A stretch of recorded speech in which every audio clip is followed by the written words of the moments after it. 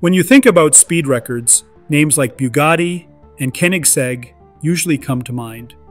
But now, a new contender from China has stolen the spotlight.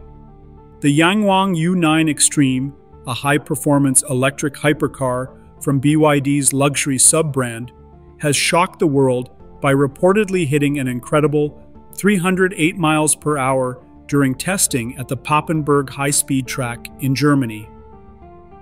That number places it well above its own previously verified record of 293 miles per hour, which was already the fastest officially recognized speed for an electric vehicle. The U9 Xtreme uses 4 electric motors that together deliver over 3,000 horsepower, and its advanced torque vectoring system keeps the car stable even at extreme speeds. Tire technology has played a huge role as well, with specialized racing compounds developed to withstand the immense forces at nearly 500 kilometers per hour. For context, this kind of speed pushes the boundaries of what production cars have ever achieved, whether electric or gasoline-powered.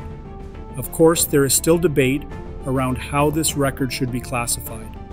Some point out that independent verification and two-way average runs are needed before the 308 miles per hour number is fully recognized in the same league as the Bugatti Chiron Supersport 300 Plus.